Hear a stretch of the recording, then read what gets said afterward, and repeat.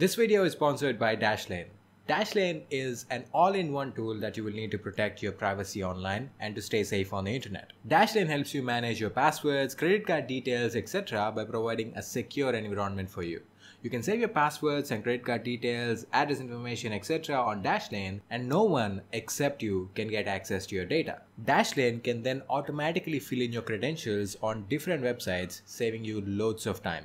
Dashlane also got lots of other features like a built-in VPN to stay safe while browsing the internet, dark web monitoring which checks if your personal data has been compromised on the dark web and notifies you accordingly. You can try Dashlane for free at dashlane.com/techraj. If you want to upgrade to the premium version, you can use the code TechRaj to get additional 10% off on your purchase. So make sure you check it out. The link will be in the description below. In this video, I will share with you the most famous hacking tools that are always in a hacker's toolbox. All the tools covered in this video are available for free to use, and most of them are available for Windows, Mac and Linux. Now, I'll talk briefly about each tool to make you understand what it is used for. However, if you want an in-depth tutorial or information about a particular tool, you can simply browse the internet or check out the description for some useful links.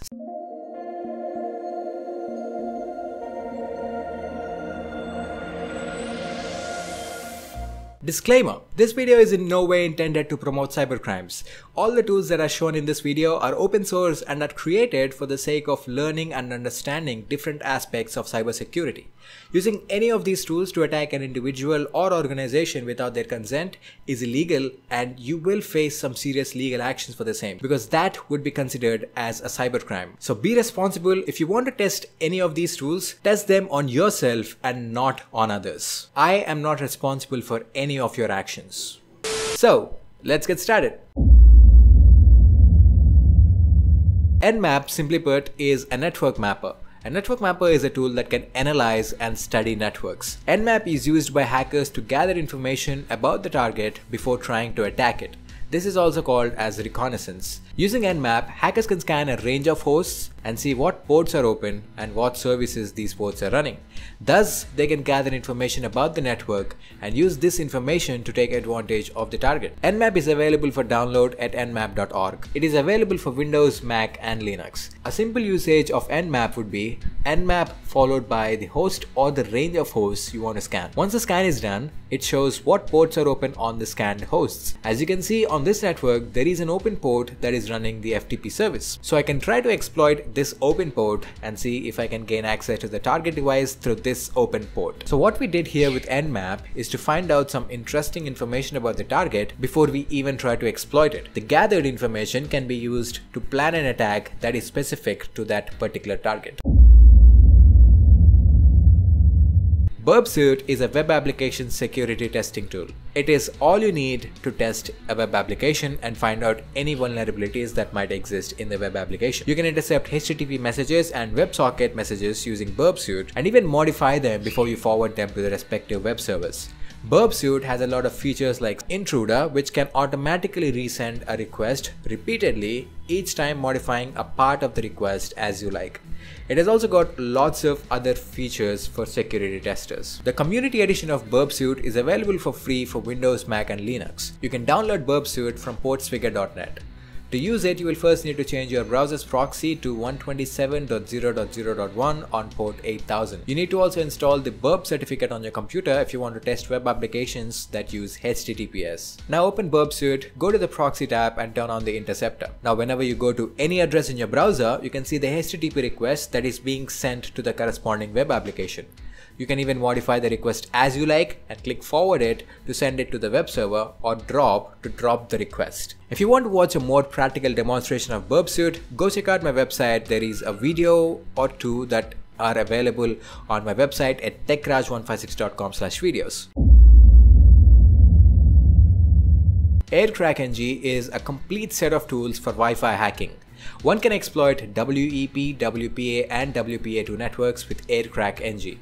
It works in different ways based on the security protocol used by the target network.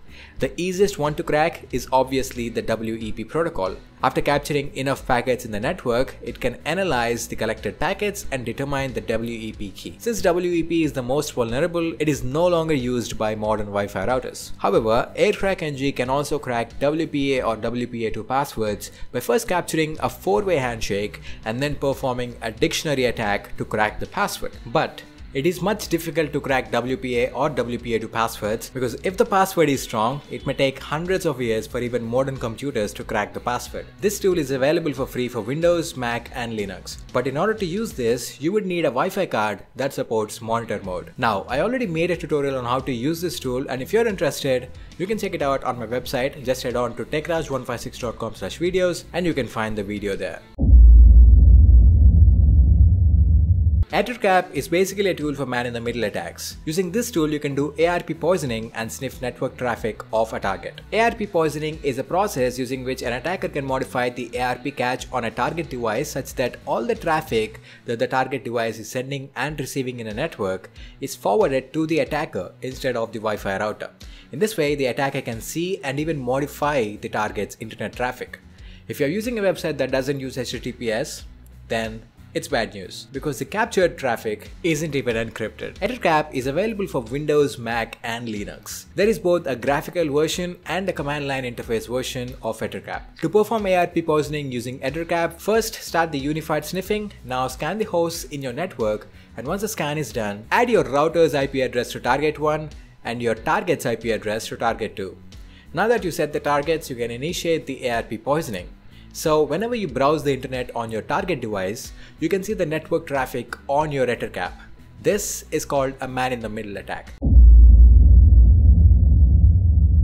Metasploit is probably the most famous one on this list. It is a framework for penetration testing. There are a lot of things you could do with this tool. You can create exploits and payloads for different environments using the Metasploit framework. It also goes well with reconnaissance tools like Nmap. The great thing about Metasploit is that there is a huge database of exploits available that you could use with this framework. For example, the NSA's Eternal Blue exploit, which was released by shadow brokers, and it is also used in the creation of the WannaCry ransomware. There is an active and skillful community behind this framework. You can select an exploit, pair it with a payload that suits the target environment, and when the payload is executed on the target device, you get a backdoor on the target, which you can exploit using the MSF console. Metasploit is available for Windows, Mac and Linux. If you want an in-depth tutorial on how to use this framework, check out the video I made on my website.